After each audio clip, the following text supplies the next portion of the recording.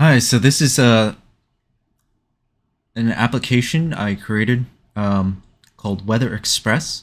It's kind of a mixture between a blog and a weather app. And what I'm trying to configure here is a virtual environment. Unfortunately, something is wrong with my virtual environment and I can't get it to activate. So I'll be going through this quick demo with some changes to the code. But before that, we'll just run through my application. I'll demonstrate what it looks like. So right now I'm using a tech stack of Python Flask along with MongoDB as the database server, and we're deploying it on AWS Beanstalk, and we're also using Docker to containerize and using AWS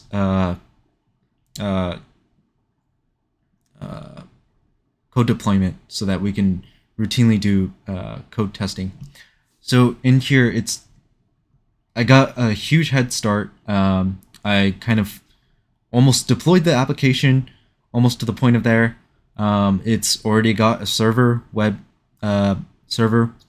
I've already deployed it on a website, so I'll just show you and demonstrate to you the user interface first, and then explain a little bit of the CSH designs and talk a little bit more about the quality attributes of my project. So we'll just run through this file. We're going through development server. Unfortunately, Google API is not going to be working. So this will, I'll show you the real website. So I'm using a 4K monitor, so everything's all scaled down. But here's the website. Very user friendly. Right off the bat, this goes through the first feature of the CSH, where the design that we're trying to build, or that the design that I'm trying to build is creating an accurate and up-to-date information about weather conditions. So the benefits of using this existing feature of building a weather application, and then the new feature, which is to provide blogs of expert tips and insights. I'm planning on using a Twitter API for this, but later on. But right now, I do not have that deployed yet. But the UI is also another big factor. There's plenty of weather applications out there, but there are not that many that have a very smooth and intuitive experience. So navigating and accessing weather information and actually showing the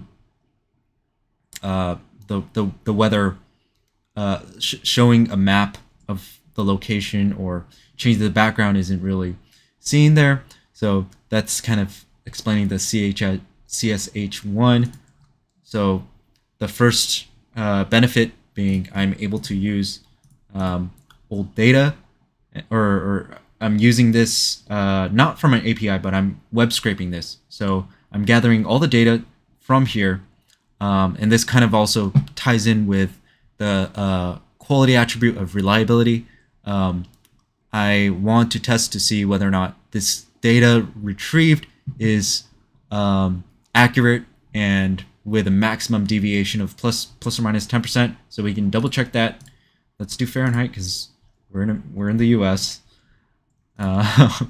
So I'll type in San Francisco weather. Hey, that seems to me it's roughly around 10%. And we can also see the humidity is 72%, which is roughly around the 10% range, which is perfect, just what we want. We have different units of measurements. The weather scraping part is kind of ties into CSH2, which explains the costs of using new and existing features.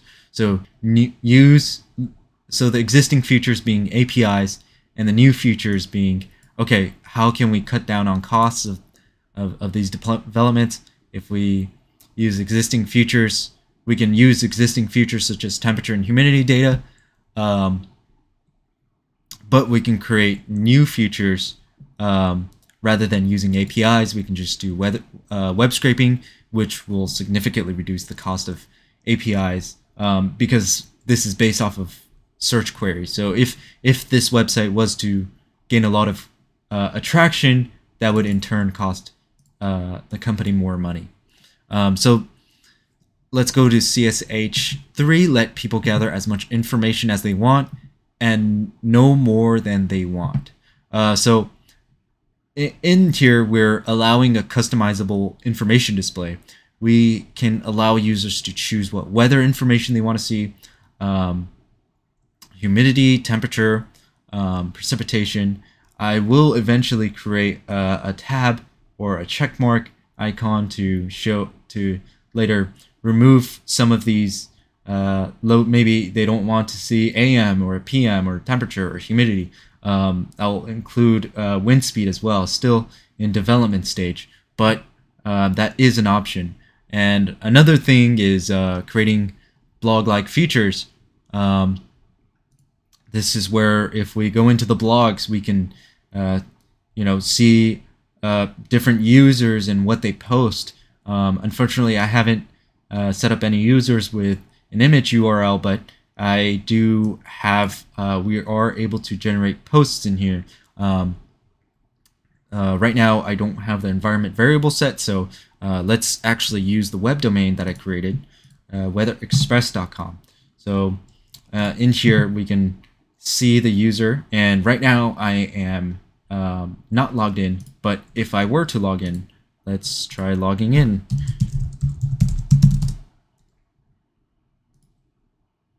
You can see the navigation bar actually changed. I have a new post button here, which can let me post different. Maybe I want to do a test. I want to post here. Hi. Then it will update, and back to the blog. We can see that our post is up here, and the user information is in here. And I can update and delete these posts.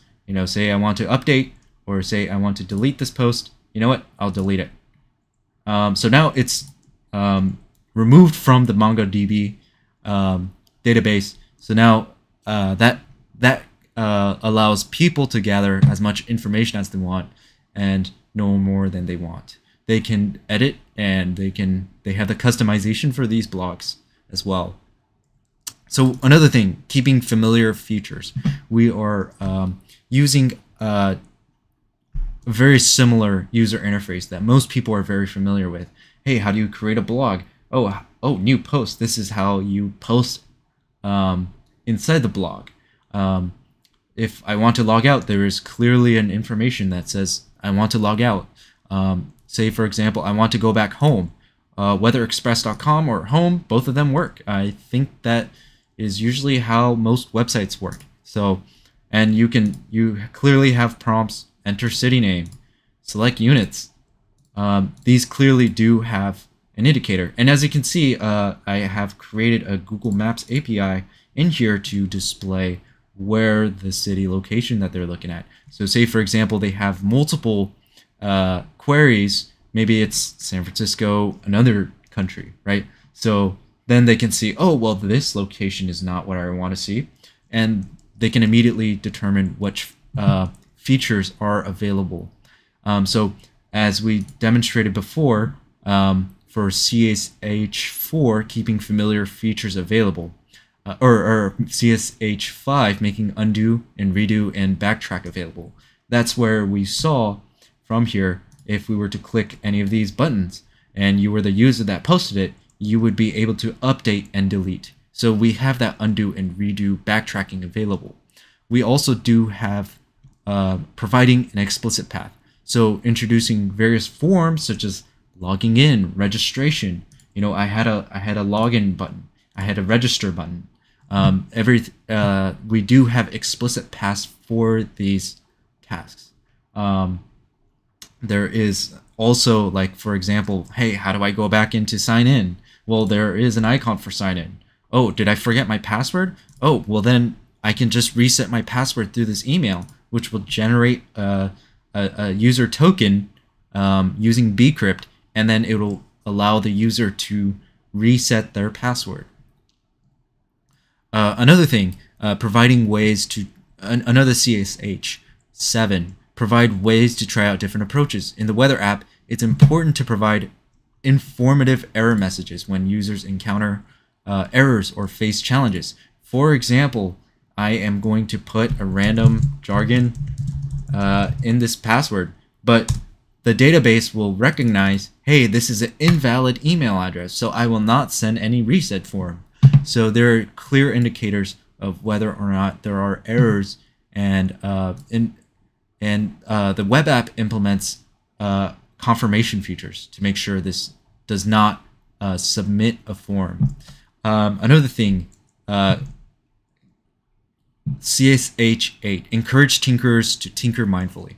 As you can see in the web app, the UI is very clean, very intuitive. There's not really much buttons floating around. The icons, once you hover over, you can immediately see a cursor element, and you can see that the icons do change once you hover over them. So it's very user intuitive, which icons are selectable and which are not. This really provides tinkerers to really tinker mindfully. So that kind of ties in to the other key quality attribute, which is usability. The UI itself is very easy to use. As you can see, you can understand and navigate through this web app very easily, and it's really relevant to what the product goal aims to provide, really user-friendly and accessible tool. Lastly, performance. So this is another thing. I want to make sure that the performance of my application is running smoothly. So as you can see, I'm just gonna select San Francisco Celsius, and let's see what happens. Oh shoot. Okay. Quick, very quick, within less than 1 second. That loaded, the API loaded actually faster than the weather scraping, but nevertheless, that is Google's trademark. But as you can see, it really loaded very smoothly, which is a really good sign of what we want, as this can impact the tool's usability and user satisfaction. And that's it for this video. I talked briefly about all the 8 CSH designs. I've talked about the quality attributes that I've implemented in this product goal specifications, reliability, usability, and performance. Clearly, I might be a head start, but nevertheless, thank you so much for watching.